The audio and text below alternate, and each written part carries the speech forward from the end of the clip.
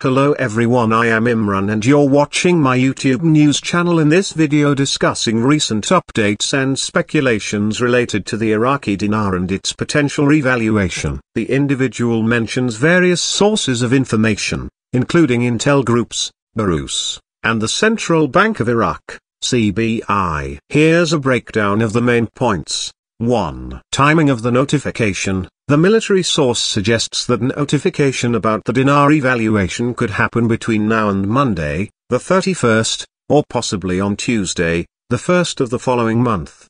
2. Expected positive outcome. The speaker believes that by the end of the current month and the beginning of August, there may be positive news related to the Iraqi dinar evaluation, which could make people happy. 3. Exchange rate and removal of zeros. There's a discussion about removing the 3 zeros from the official exchange rate of the Iraqi dinar. This would change the value of the currency. 4. Oil and gas law. The speaker mentions the oil and gas law being finalized between Baghdad and Kurdistan, which could be relevant to the overall situation. 5. Lower denominations. The new lower denominated currency notes, 1, 5, 10, 20, and 100, may come into play if the dinar's value is revalued.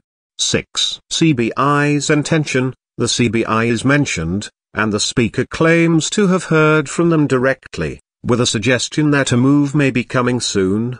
7. Pressure to get rid of black market. The Federal Reserve is said to be pressuring Iraq to get rid of the black market. Increasing the dinar's value could help achieve this goal. It's important to note that the information shared in this paragraph seems to be based on speculation and unverified sources. The Iraqi dinar's exchange rate and potential revaluation are subjects of ongoing discussions and debates, but any significant changes would typically be announced officially by the Central Bank of Iraq. Thanks for watching and subscribe for more updates.